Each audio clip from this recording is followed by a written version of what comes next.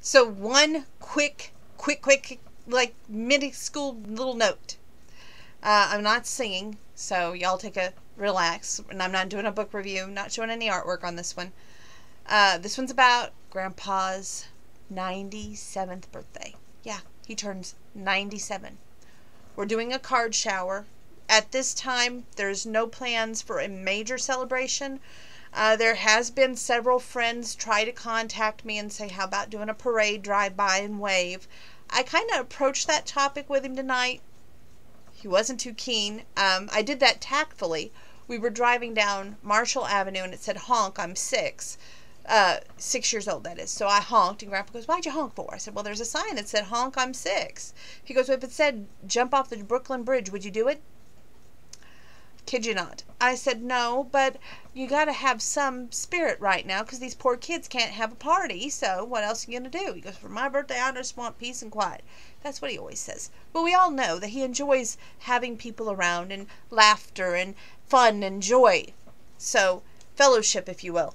So, we're working on it. Stay tuned. Nothing is official yet. If you want to send a card, though, it's June 23rd is his birthday. 2-3. Y'all know it's here in Mattoon, Illinois. Wayne McDowell. You could put that on there, and I'm sure he'd get it.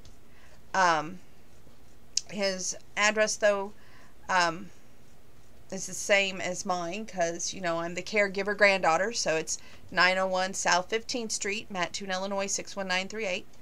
Please send cards and well wishes. He does not have the internet. There's no way he can get the internet, so don't worry about that. Don't worry about emails.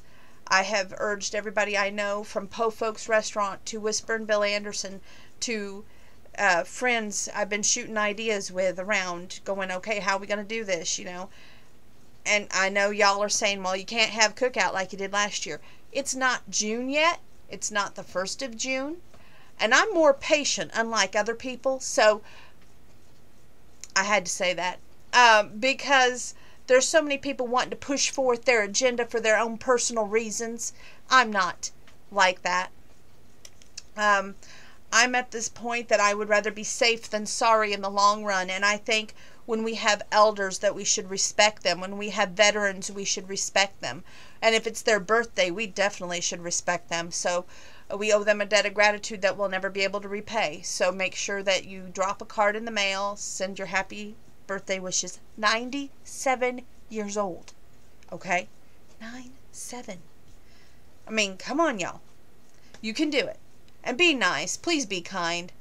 I say that because, you know, we should definitely not do anything evil-hearted or with ill intentions. Birthdays are meant to be celebrated. Every day is a gift from God. And let's not forget that. Okay? With that being said, love ya. See ya.